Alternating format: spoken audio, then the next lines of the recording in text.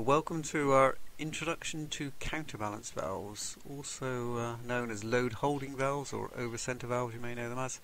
This is only a brief introduction. They're complicated valves. I don't want to go into too much detail at this stage, but they're very common in mobile equipment. This is a typical application where you've got your cylinder with a load on top of it. And our load holding valve is protecting it from dropping, basically. It's one of the main functions of it. So if very often hoses on this side, hoses are one of the weaker parts of the system. So if the hose breaks, we've got our load still supported by this relief valve and check valve here. It does have a normal relief valve function. If we put too much load on the cylinder, we open the valve so we don't overstress this area, but the main reason is to hold the cylinder in location. So what we do then is we actually drive the cylinder down. So if we put pressure to in this case lower the cylinder, it puts pressure on here, which actually opens the valve a little bit. There are various different pilot ratios and lots of controls on here, so that we won't go into, but we actually drive the cylinder down so it's always in control. If we're raising the cylinder, then we can see we've got a check valve here, so that will just drive the cylinder up without any major losses. And we've got a little vent line here, which in this case comes into the cylinder line, but sometimes we may need to vent that to atmosphere to stop piloting issues.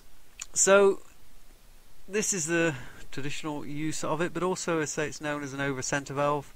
If your load's being pulled and pushed, you don't want the speed to be changed with these load changes. We said earlier that the load pressure affects the pressure drop across the control orifices, so it can have a major effect on speed. So if it was an over center load, then we'd probably put two counterbalance valves in, one on each side, and then drive it up and drive it down.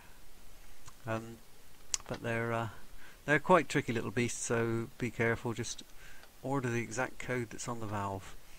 Let's just have a quick look. A typical application is a scissor lift or lifting cylinders, excavator arms, widely used in the mobile industry. So there's one example. There's another example. Again, you can see we've got a bit of welded pipework to the top of the valve. It's located directly on the cylinder ports. The last one was actually a welded boss, and as I say, lots of different versions. You can experiment a bit more with the different pilot ratios, see the effects of various things, but we'll just introduce you to it. So what's happening here? In this condition, the load's being held. We've got a nice poppet here, so it gives us a good, almost leak-free seal.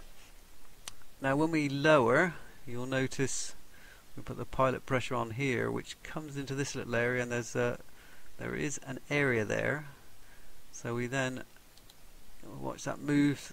That moves back and opens the valve to allow the flow through. So as I say, it's its own little closed loop control system. It's quite a complicated beast, but in the lifting, we've got the poppet here, just opens and raises the cylinder. So nice traditional hydraulics, and we'll give you more information about them in a later video.